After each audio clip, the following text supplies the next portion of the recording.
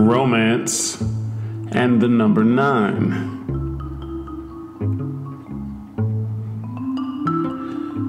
A funny thing happened on the corner of Lover's Lane yesterday. I was standing in the doorway of Heartbreak Hotel. On my lips was a blunt filled with California green. In my head, I was saying a rhyme to pass the time. On occasion, a lovely female would walk up to me professing reasons of why they cared to join me escaping breezes instigated by the seasons, changing from summer to autumn. Apparently, joining me in the doorway was a temporary escape from the eternal mother of nature. As they joined me, I would speak with my eyes, giving a gentle gaze as I inhaled fire and exhaled smoke. Careful not to reveal anything but strength and mystery through body language and all vibrations of my current alignment. As the sun traveled from east to west, one by one, a total of 9 women would join me in the welcoming archway of the hotel. Yet only 4 of them spoke to me. So I will speak first about the ones who did not. Again, I say a total of 9 women would join me in the welcoming archway of the hotel. If you minus the 4 that actually parted their lips to speak, that would leave you with 5. Each of the 5 believed body language to be a great conversation starter, a subtle way to give an inclination or perhaps an invitation that there was more to explore. They do so with hair flips that revealed sleeveless shoulders, gentle necklines, and a slight thirst. Twisting of hips with the rhythm of bass lines, gentle 3-second gazes that would look away at the slightest flinch from me. Yet disappointed that I did not return any gazes. Instead, I only chose to flick the ash from my burning blunt, as if I was asking, "What do you want?"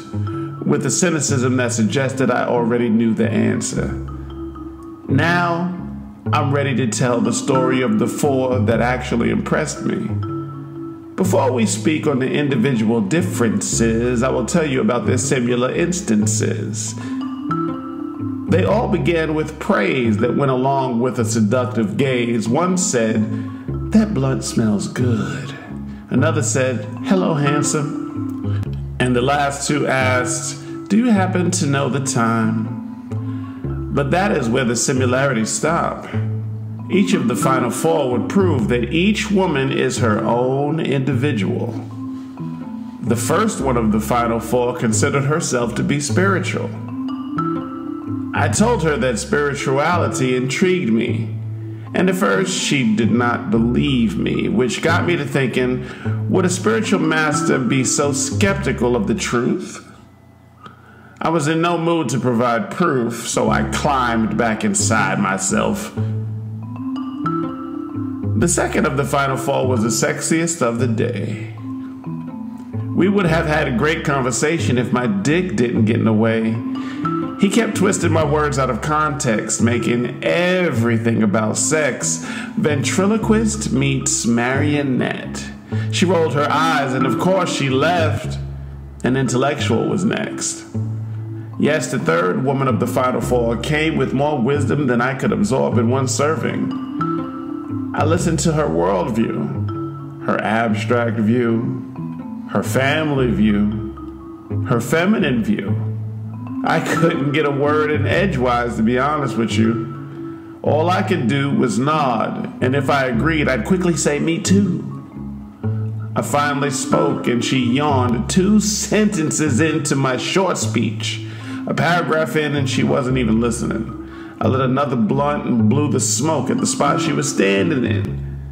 The moment after, she walked away. The last one was the last one. A perfect balance of all who came before her. The conversation between us had harmony, and so did the silence. I hold her close to my heart to this very day. Again, I say a total of 9 women joined me in the welcoming archway of the hotel back then. So it had me look up the spiritual meaning of the number 9. Come to find, the number 9 is used to define the perfect movement of God.